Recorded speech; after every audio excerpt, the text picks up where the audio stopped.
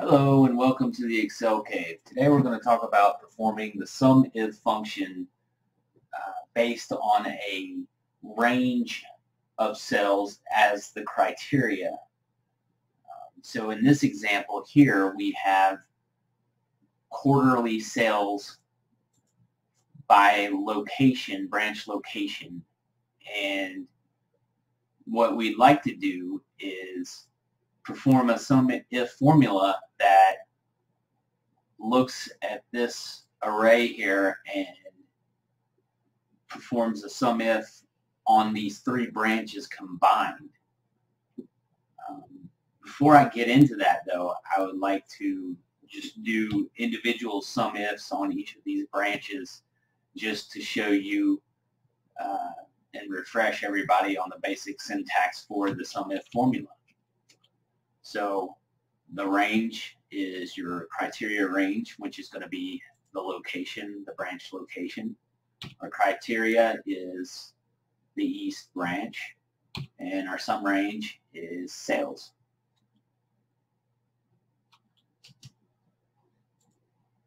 I'm going to drag that down. That gives us $302,964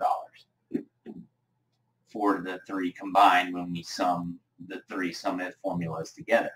Now, that's great and all, but we'd like to be able to do one SUMIF in one cell for all three branches.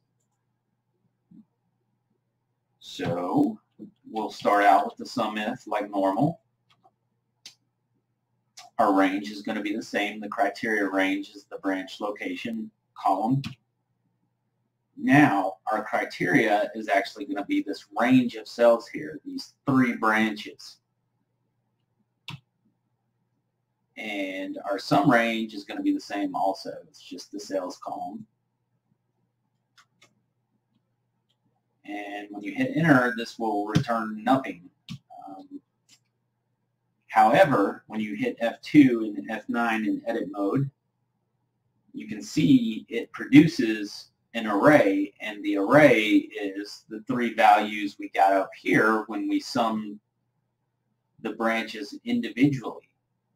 So the difference between the two formulas, between this one we just did and the individual formulas up here, is our criteria. Our second argument was an array. So it produced an array of sums.